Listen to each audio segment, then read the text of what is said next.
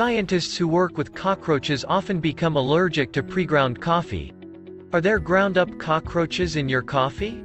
According to entomologist Douglas Emlen, cockroaches that infest large piles of coffee beans are often just ground up instead of removed, since it would be too difficult to eliminate them completely. In the US, the Food and Drug Administration allows a certain amount of insect filth to be included in coffee and other foods, as long as it doesn't exceed a pre-established percentage. Thus, since it's actually pretty common for researchers to develop acute allergies to the specimens they study, entomologists who become allergic to cockroaches do indeed also become allergic to things like preground coffee and chocolate. Thank you for watching.